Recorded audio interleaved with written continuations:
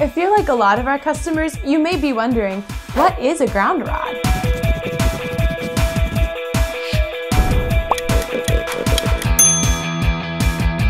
Every home's breaker box must be grounded. Grounding a home's electricity supply panel is done to create a designated electrical path designed to dissipate a static discharge, such as a lightning strike, into the ground. This bare wire coming out of the breaker box is the ground wire.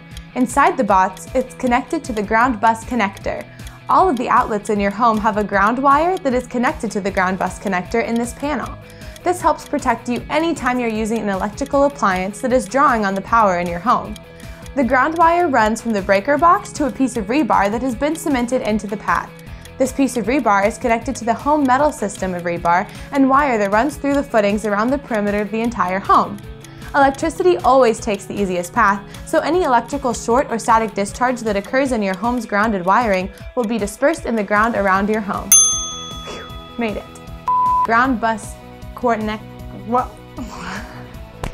If you're enjoying these videos, feel free to click on that like button. Add us on Facebook and subscribe to our YouTube channel. That way you'll be notified when a new video is posted so you can stay up to date and fully informed. And comment below if there's a topic you'd like to know more about. We appreciate your suggestions and would love to answer your questions.